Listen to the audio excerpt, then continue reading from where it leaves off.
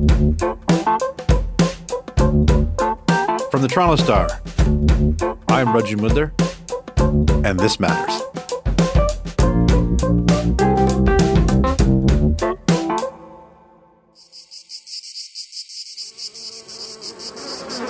Have you heard the latest buzz about this summer's most newsworthy insects?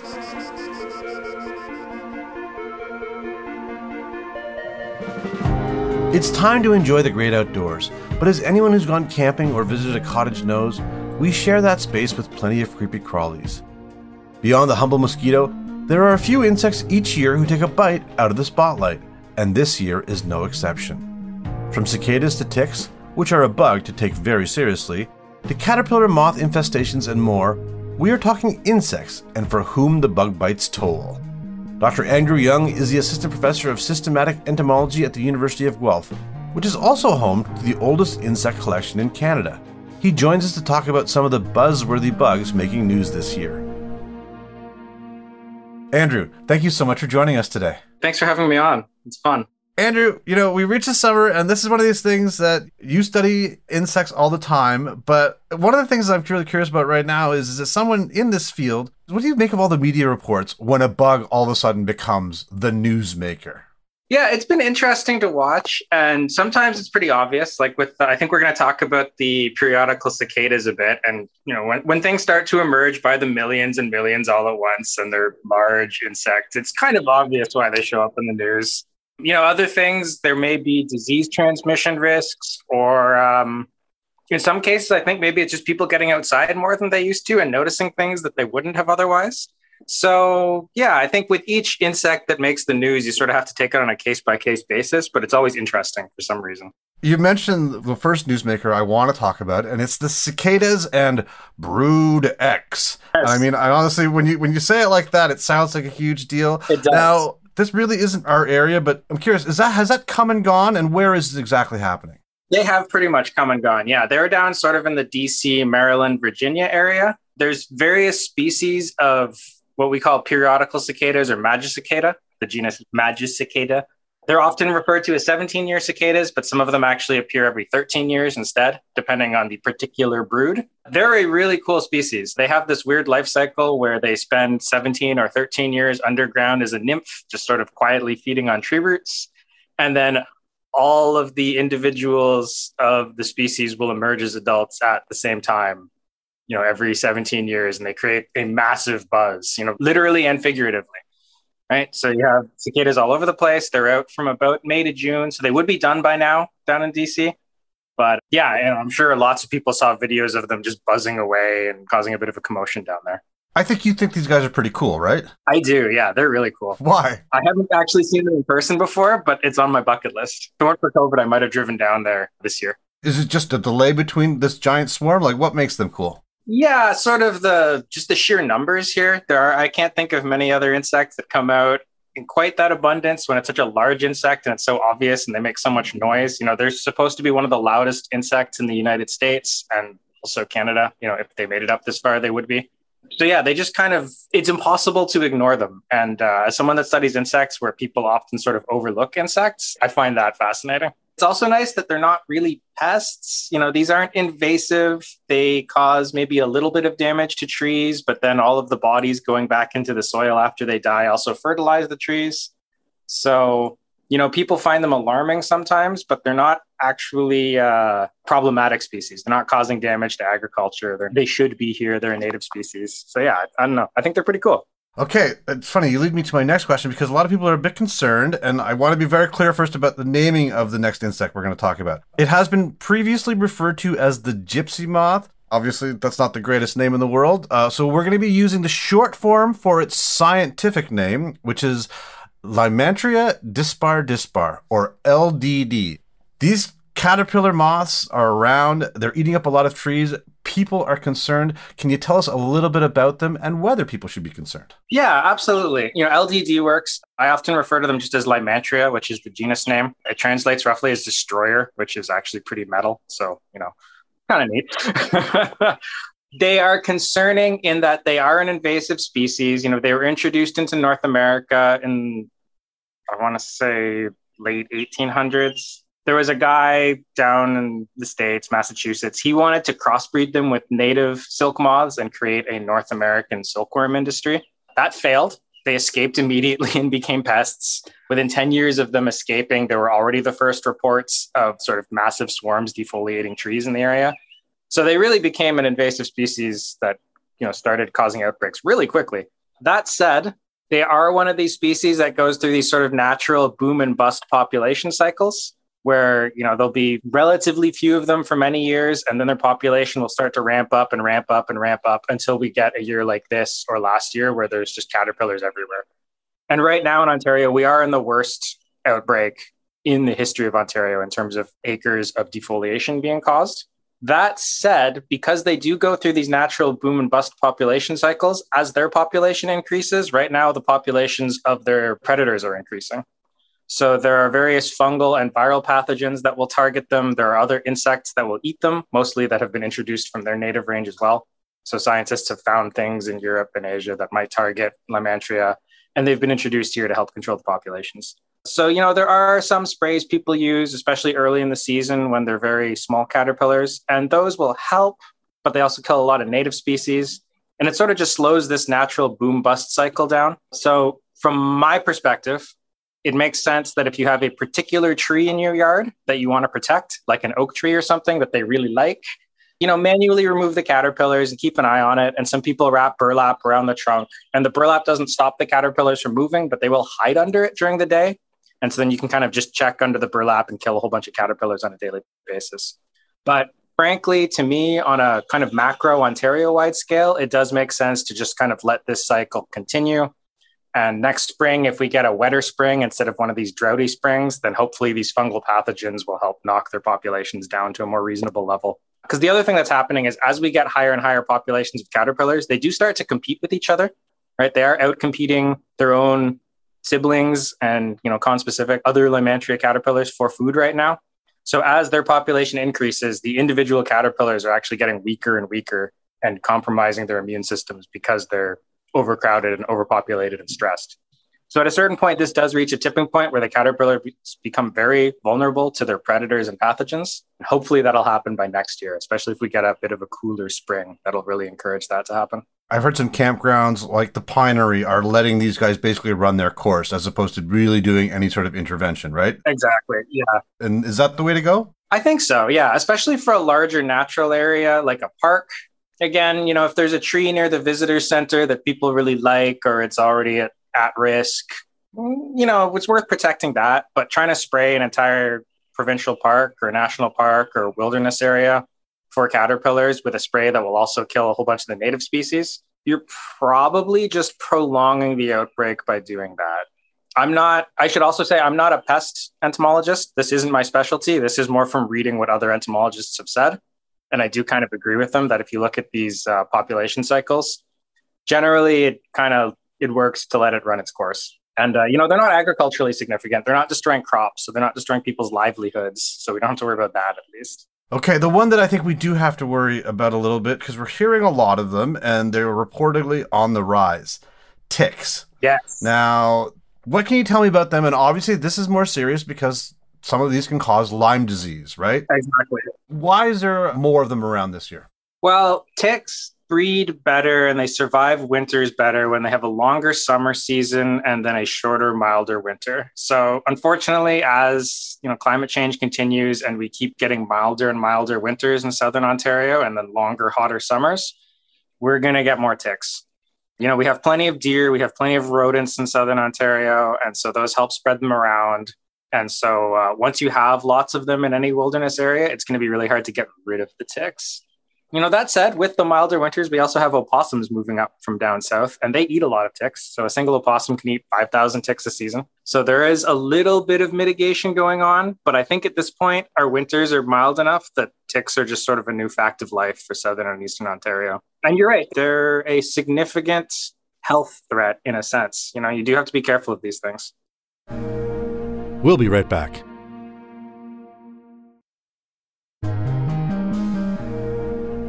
I read a piece of this, one of the reasons is that more of them is that there was disruption in their food chain, or is this a climate change related at all, or anything like that? I think it's climate change in that they can now establish themselves further north. But as far as their food sources being disrupted, I mean, we have plenty of deer and other mammals in southern Ontario. So I don't think it's that. I think they're just becoming more frequent in places that people like to go to. You know, at this point, any area with sort of long grass or shrubs where you're hiking.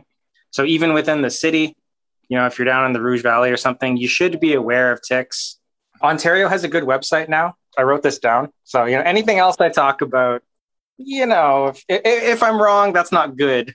But if I'm wrong about health stuff, then I'd feel really bad about that. So the first thing I would do, seriously, anyone who's interested in outdoor recreation, you know, be it camping, hiking, walking their dogs in wilderness areas, whatever, I really highly recommend they check out the Ontario page on Lyme disease. It has photos of ticks. It has photos of the species of tick that actually can transmit it, which is the deer tick. It shows risk range areas. It has recommendations on clothing you should be wearing when you're in tick-related areas. It's pretty good. Before anything else, I would say if you're an outdoorsy person, do a little bit of reading. It's not too complicated, but it is worth being aware of. And sort of the precautions actually generally are tick checks after being outside, and there's a red ring to their bites, right? For some. Yeah. So generally, if I'm in an outdoor area, this looks super cool. I tuck my pants into my socks and I try and wear light colored pants. And then I wear a long sleeve shirt, which is also light colored, and I tuck that into my belt. Because ticks will tend to kind of keep walking up your body until they find some exposed skin. So if you do that, usually I don't find the ticks embedded on me. I find them walking around on my clothes looking for some exposed skin. But yeah, when you're done, if you're done for the day being outside, I throw all my clothes directly in the dryer to cook anything that's alive. And you do a tick check back your knees, groin, armpits, hairline. If you have a mirror, that's helpful for checking your back. Otherwise, you know, get someone else to help you out. Yeah, you have to be aware of them. They don't embed right away. So again, I haven't actually found any embedded on me this entire season, and I've been out at least once a week. I just keep finding them crawling on the outside of my clothes. But it happens. You know, sometimes they get in where you didn't tuck your pants in, or you're just going for a short walk, so you didn't think about it. And yeah, it's worth removing them as soon as you can. Again, it would be better to actually do a little reading or watch a YouTube video on how to remove them. But I just use tweezers and kind of gently pull them out, making sure to remove the mouth parts. If you do get bitten, save the body. You know, you can put it in a Ziploc bag, put it in your freezer, because Lyme disease is complicated, right? So there's 2 ticks in Ontario, or 2 ticks mostly. There are other species, but they're really rare in the south. Generally, if you're on a ticks, it'll be a dog tick, which doesn't transmit it and is larger, or a deer tick, which can transmit Lyme disease and unfortunately is smaller, so they're easy to miss. If you do get bitten by a tick that has Lyme disease, it usually will not transmit it unless it's embedded in your body for upwards of 24 hours or more. So if you remove them quickly, you should be fine. Still worth saving the body. If you do happen to get Lyme disease, usually you will get that red ring rash. It's called the bullseye rash, where you have the bite and then sort of a red circle appears around it.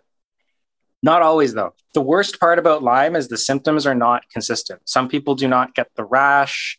You know, often you get muscle aches and that sort of thing. Sometimes you get insomnia.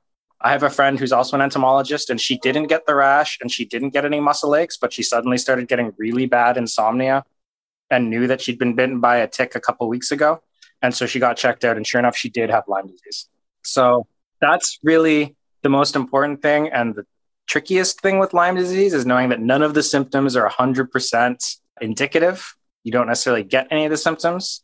So really, it does pay to be aware of ticks.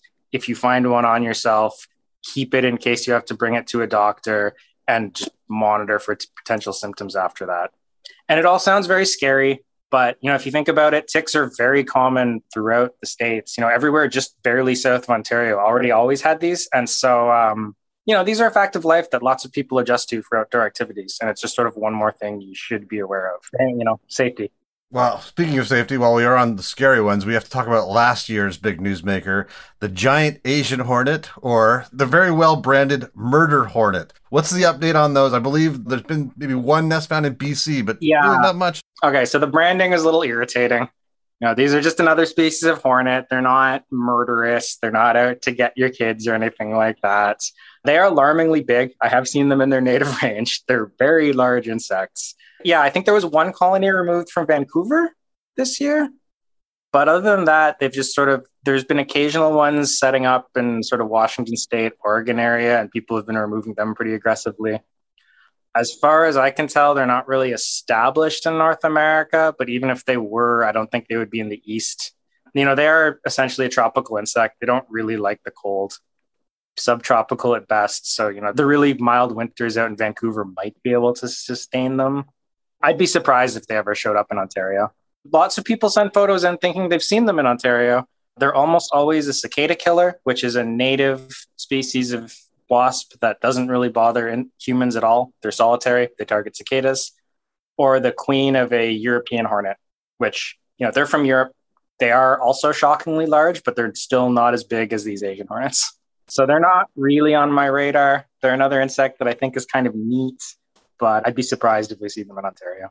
I just came back from camping and I was eaten alive. Oh, yeah. And I'm wondering, like, what is it about humans that draw bugs to them? Is there a thing that for some reason that find certain people more, say, attractive or delicious than others? I mean, as an entomologist, I figure you have been in many a swarm. So does this happen? Is this actually a thing or not? Is this a myth? I think it is. I've heard lots of anecdotal evidence and seen lots of anecdotal evidence that biting insects seem to prefer some people over others. Mostly what they're homing in on is carbon dioxide and body heat. So it could be that if you're, you know, a heavy sweater or you're respiring really heavily or exercising more than other people in the group, that might do it. Wearing dark clothing often attracts them a little bit more. I think they just instinctively head towards dark areas because they can kind of blend in a little more easily. I suspect there have been scientific studies on this, but I haven't read them, so I don't want to speculate too hard there. I have also heard that if you're drinking, like if you're drinking alcohol, that will also actually make you more attractive to them. I'm not sure if you're expiring extra carbon dioxide from the carbonation or if it's something else, but I have heard if you're drinking alcohol, that does make you slightly more attractive. Again, I'm not actually sure if that's true or not, but I've heard this. This is something that I forget to even mention sometimes, but you know, technically ticks aren't insects, they are arachnids, so they're more closely related to spiders and scorpions than they are to insects, which isn't really relevant from a pest control perspective. You know, it's just that as a taxonomist, I can't help but point that out. And I guess it's also relevant in that they don't have wings. You know, there are no winged arachnids, so at least these things can't fly around like mosquitoes and black flies and stuff. Actually, speaking of black flies, some people were concerned about a bit more black flies or midges around Lake Erie. Are you hearing anything about that at all? So I had a couple of reporters from the St. Catharines area calling and asking me about black fly swarms and midge swarms. Midges are non-biting, but apparently there was quite a boom of them in Lake Erie this year. With such a dry spring, I'd be surprised if there were actually more black flies than usual. But I think what may have happened is we had kind of a cool spring and then it got really hot all at once. It may have caused all of the larval black flies that were waiting for nice weather to emerge all at the same time. So, you know, all of the black flies that would have normally kind of emerged over the course of a month or, you know, 3 or 4 weeks, they may have all come out in 1 or 2 weeks. So it may have just, you know, it would have appeared that there were more black flies all at once, but I think it may have just kind of concentrated the population into a shorter boom. My other little private suspicion is that there might just be more people outside this year because of COVID.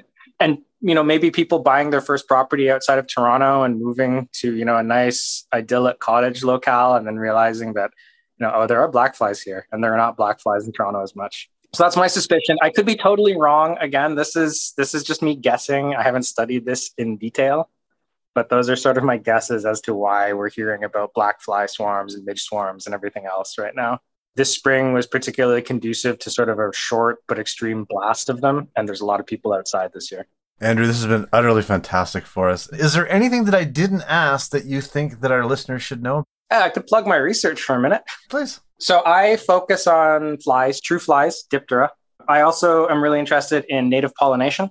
So a lot of the native pollinators people hear about are native bees, which are great. I have colleagues that work on native bees. I really support the research. I love native bees. They're a lot of fun to watch out there. And that's distinguishing from European honeybees, which of course are pollinators, but they are a European species. And I prefer to think of them as livestock. You know, they're very important livestock, but they're not really a wild native Ontario species. And that's as opposed to wild bees, which my colleagues work on. And then I work on pollinating flies, specifically a family called the flower flies, which are probably the most important group of wild pollinators after the native bees.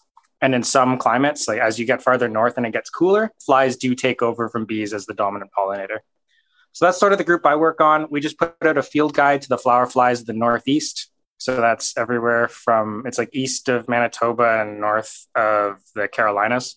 So all of the species of flower fly in Ontario can be diagnosed as species from a field guide. We're really excited about this book, really hoping this sort of opens the doors for a lot of naturalists who might have started on birds, but now look at butterflies, dragonflies as well.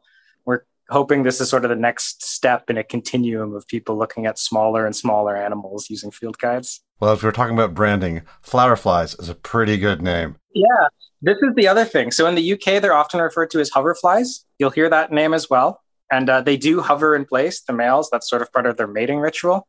But it was actually an American colleague of ours that coined the term flower fly, as far as I know. And it was because they're important pollinators. And he felt that people didn't pay enough attention to hoverflies because they didn't realize what they did. And a name like flower fly might help a bit. So it is partly a branding thing. But, it's an appropriate branding thing because they're on flowers a lot and they're important pollinators. Fascinating stuff. Andrew, I really, really want to thank you for your time today.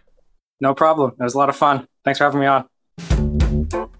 Andrew Young is the Assistant Professor of Systematic Entomology at the University of Guelph. That's it for today. Thanks so much for joining us.